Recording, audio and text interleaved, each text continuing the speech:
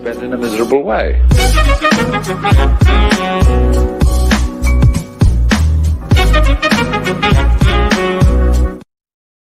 U.S. News GOP senators express concerns about a national emergency declaration to fund border wall.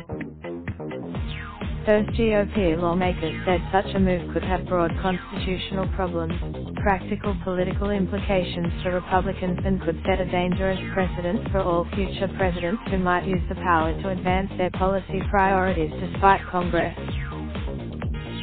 The words of caution come as Trump's demand for billions to build a border wall remains a key point of contention in private negotiations to avert a government shutdown in just 12 days, sources from both parties said Monday. Senior John Kerry also warned that House Speaker Nancy Pelosi would introduce.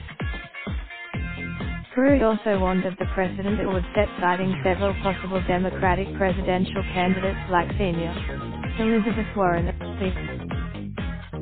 Senior Roger Wicker, Senior Susan Collins.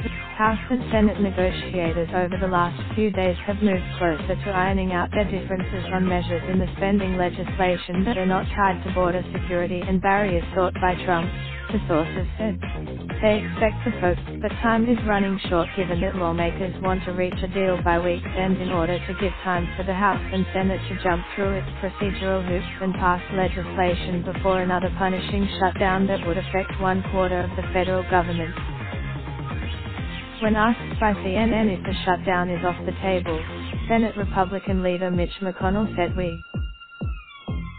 Senior Richard Shelby, if his concerns are echoed by other Republicans close to the negotiations, who described Pelosi's acceptance last week of additional vehicle fencing along the border as something that's already allowed under current law and therefore not a concession from Democrats. But Trump has also confused negotiators by not clarifying his demands, and it's uncertain whether his State of the Union address will help or hurt Congress' ability to cut a deal in just days. Listen. Meanwhile, McConnell said last week he hopes Trump does go the emergency route.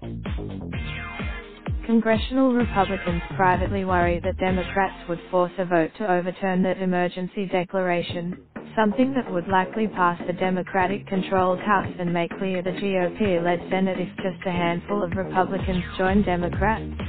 The issue could divide. Shelby told CNN Sunday he would invite Border Patrol officials to Capitol Hill this week to inform negotiators of their needs. In addition, the 4 GOP House members who are on the conference committee were on the U.S.-Mexico border Sunday and Monday too. This story has been updated to include additional developments from Monday. Raindrop, drip, drop top, top smoking, no cooking the hot pot. Fucking on your bitch, yeah, that.